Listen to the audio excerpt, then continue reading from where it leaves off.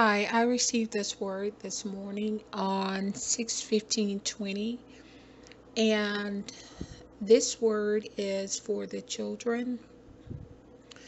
The Holy Spirit says it's for His children, and it's called "You Will Be Judged by Your Works." And before I read this word really quick, I just want to say that in light of um, some hidden truths being revealed, that some of his children, I think, are becoming offended and possibly angry at him or turning on him. And basically, what he's really saying in so many words, you have the power of choice in the decisions that you make, and know this, that whatever decision you decide to make, you are going to be held accountable for the things that you do, and the decisions that you are making. So I'm encouraging you to think wisely before making these decisions and use righteous judgment, and know that if the shoe was on the other foot, you would want someone to stand up for you and speak out for you on your behalf and bring justice to you. And it is not fair that the bride that God, that his children should want him to only speak good things to them, only side with them, and not help the other half of his children. His bride is his bride, and she is the children to the Father, and they have suffered for a long time in the earth, and it is time for the bride to reap justice. And she has been hollering for a long time for help, and finally God is responding to that help, and um, he's coming to the rescue. Yeshua is coming to the rescue of his bride, and he's standing up for her and defending her, and he's speaking out against her oppressors. And I'm just warning you that there may be things that you may hear in the future going forward in the prophetic words that you may not like, but no man controls God, and at the end of the day, it's not going to profit you anything to shake your fist at God, because God is not your enemy. And your pride may be wounded, but you have to swallow your pride, just as his bride had to swallow hers when her ancestors sinned, and they caused us to be debased in the earth and become who we are today. Well, um, now it is the Gentiles' time to face up to and own up to um, the responsibilities of the sins that they have committed, the injustices that they have committed in the earth against um, God's chosen people. And that is the whole purpose of the battle of Armageddon. He's coming back to do go to war with the Gentile nations. You guys need to really read and study the book on that battle and see, because the pastors are not talking about this in the churches, and he's coming back to do battle with the Gentile nations for how they have wronged his bride, Israel. And I'm sure many of you see the injustices that are going on now with the rioting and everything in the earth. This is not the first time. This thing was going on a couple of years ago. This thing has been going on for years. And because we're at the end, it is time for it to stop. And not only that, it is time for Israel to be delivered out of the hands of her oppressors now. It is time for her to leave all of these countries that she has been scattered in. And it is time for her to be removed out of the midst of her oppressors and go home to Jerusalem, to her land, so that she can have peace. Because as long as we're in the lands of our oppressors, we will not have peace, because we are in the enemy's territory. And this is not our territory. Our territory is Jerusalem. That territory is ruled over by an angel, by Michael, the prince of Israel, over Jerusalem. He, if you'll read in the missing books in the Apocrypha, and it tells you that God spoke to Esdras and he told him that, it's even in the book of Jubilees too.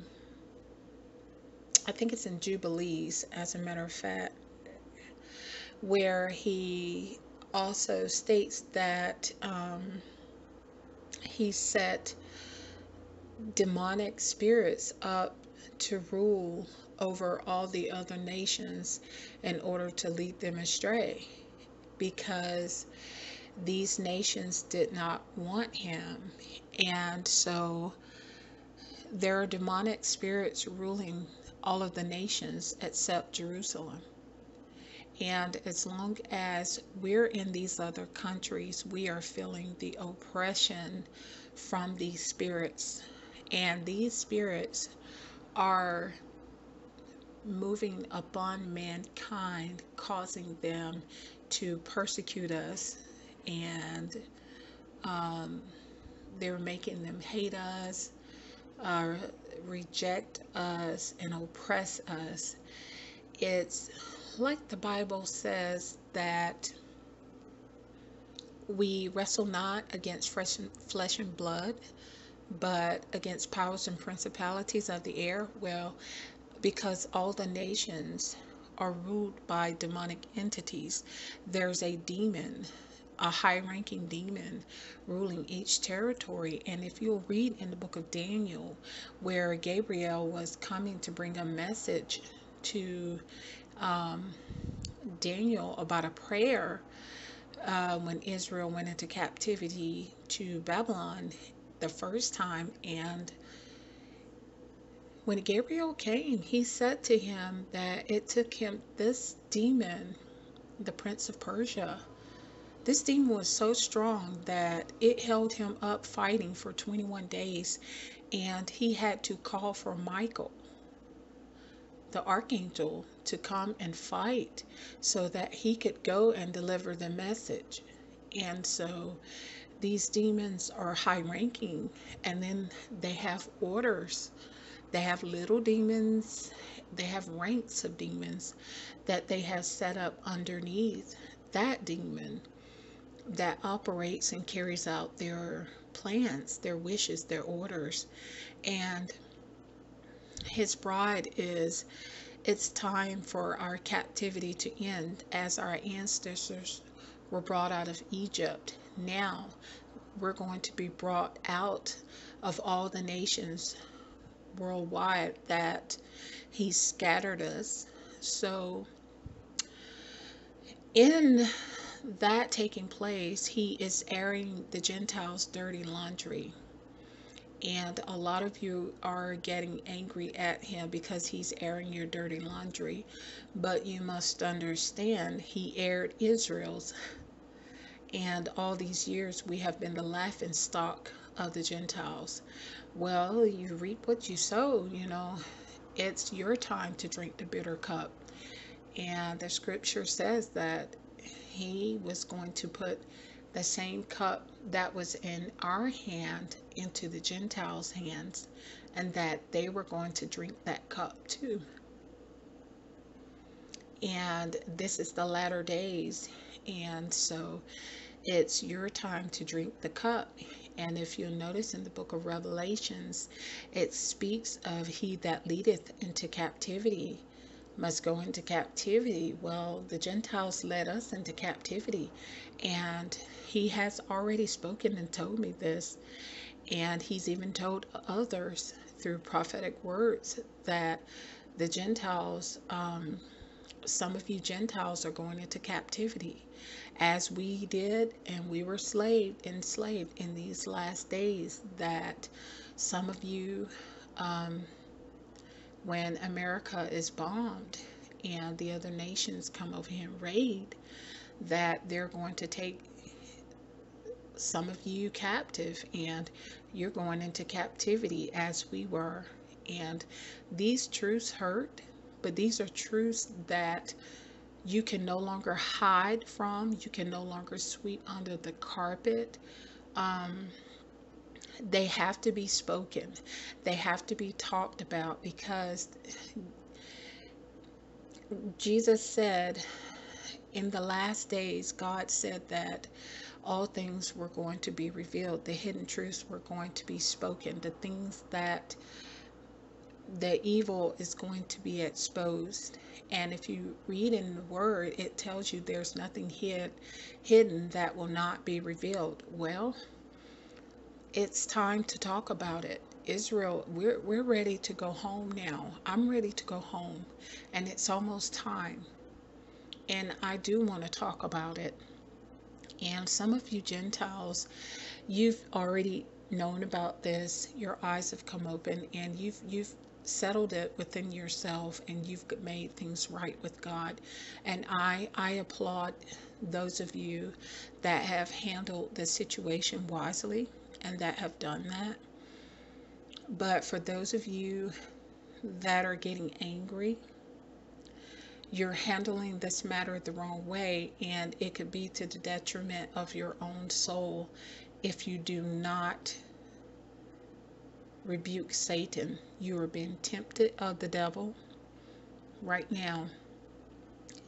You're going through a trial. Your trial now has begun, and God is watching you to see if you're going to do the right thing, if you're going to humble yourself and submit under his hand. And he has got to bring the Gentiles back to themselves, because of a lot of things that have taken you to a place that he doesn't like. It has caused you to act behavioral wise towards mankind in ways he does not like. And so he has to strip you down. He has to take this false image that you have gotten through bad characteristics from a lot of bad teachings passed down from generations, bad habits, and he's got to strip this out of you in order to mold and shape you into a true child of God. And that includes racism. That includes the ugly side of you that you don't want to look at in the mirror. Every man has good and evil in them. We all must face those ugly things of ourselves. I had to face the ugly things of myself. Every race has a dark side and a good side. All of us. And it is time for you guys to do the same. And not only that, if you love your neighbor, as the Bible said, as you love yourself, you must love your neighbor as you love yourself. That means humble yourself. He's asking you to come to him and repent for these things and just humble yourself. There was a subscriber on my channel that she did that, and it pleased God so much. I wish you guys could have felt the joy that he, I could feel his joy. He was just quickening, I mean, just rumbling in me. I felt the joy. He was excited because she didn't, she just humbled herself and went before him. She wanted to be in good standing. She didn't come with deceit in her heart. She knew what her ancestors had done was wrong, and she wasn't trying to make up excuses. He said she just came in honesty, and he delighted in that so much that he gave me a word for her, and he said he loved her. He said he loved her, and he told her she will be with him in paradise, and that her prayer, it was answered, and that he was proud of her, and that he would give her the key of David. Do you see what humility does? It chases out, it's like David. It makes you like a person after God's own heart. He loves humbleness and humility. He despises pride and arrogance. He doesn't like that. And so if you want to get to the heart of God, you have to come like she did. Let her be the example for you guys as to how you should handle this matter. Don't blow up and get angry. Handle it the way she did. She handled it the proper way. And because she did, she reaped life everlasting. Do you see that? Nobody wants to burn in hell. You cannot hurt God. In this matter, you can't hurt God. You can't hurt Israel. You will hurt yourself. Because if you turn on him, you will stand in opposition and judgment, and you will be cast into the lake of fire. This is, think wisely before you make this decision. I ask you to use wisdom, and it is okay to be a sore loser. In this situation, the Gentile nations have been abusers to Israel. They have been the enemy. They have been the oppressor. They have been the user. And now it is time for them to become the loser. And when you become the loser, that means you are becoming submissive. And God wants you to become the loser so that you can submit under his hand. We became the loser. The loser in this case is the winner because the loser submits. Because in this situation, if you're a winner, it's not good. The only way it's going to be good, you'd have to be a loser in this situation. And so that means that when I read the word, you'll understand what I mean with the options that you have. The loser card is the best card to deal with because it is the card of submission from sins, all these bad acts. It is to submit and take a loss. And so I will continue to pray for you guys. because right now a lot of you are being tempted of the devil.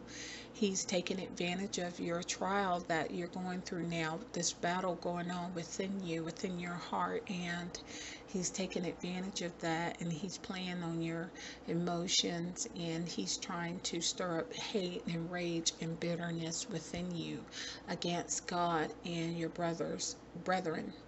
But don't do it. I encourage you, and I just say to you, don't fall for it. Don't do it. It's not worth it. And some of you have already gotten angry, and you're battling within yourself and thinking about turning on him. And I'm telling you now, don't do it. If you do, it is a decision you will regret for eternity, all because you don't want to swallow your pride. So I'm going to go ahead and read the word, and I hope this really helps someone. I'm going to continue to pray for you guys because it is hard. It is not an easy situation, but you must put yourselves in our shoes. And it was hard for us to endure all of this abuse over here in America, not to mention those of my people that are scattered in other countries being abused by their leaders. But just America alone, the injustice for my people has been awful. And if you guys were in my shoes and my people's shoes, you would want God to speak out for you and to defend you. You would want somebody to stand up for you and do the same thing for you. So, in order to be able to handle it better, just put yourselves in our shoes and say to yourself, how would you react? How would you feel? And, what would you do? That might help you if you change your perspective on how you're looking at things, and that may help you a lot. So, anyways, the name of this word is you will be judged by your works. You will be set free. You will hear the truth. You are used if you are in the will of God. If you are in the will of the enemy, you are used. It is the will of your Father to let you hear the truth. You are not in your will when you are in your Father's will. You are in the midst of your time of trial.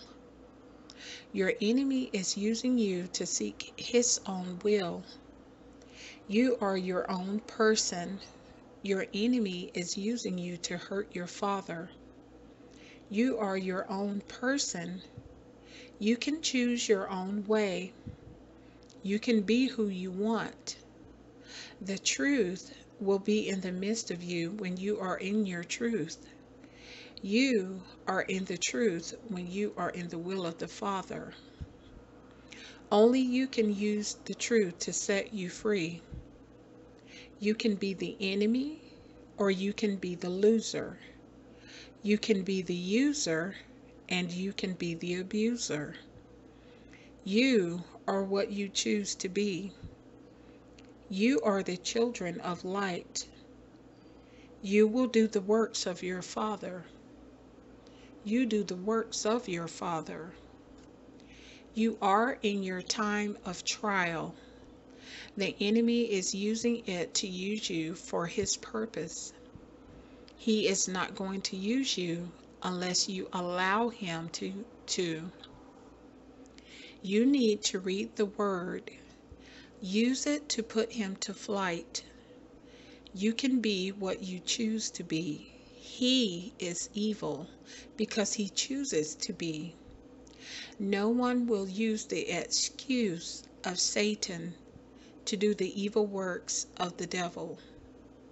You will be judged for your works. Also, I just want to add in here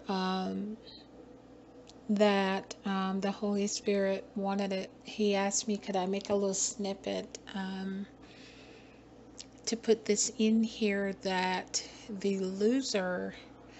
Okay, I'm going to read this a little bit again. It says, you can be the enemy or you can be the loser. You can be the user and you can be the abuser. And he says that the user is the abuser. Both of those are bad. And notice it says you can be the user and you can be the abuser. And then when it says you can be the enemy, which is bad, or you can be the loser, there's only one out of all four of these that is good, and that's the loser. And he says the loser is the right one. So basically, he's saying that the card that you are dealt is the loser card, and that's the card you must portray. It is the card of humility. That is the card that you must portray. And that's all that I have. He wanted me to go back and put that in there. So thanks for watching.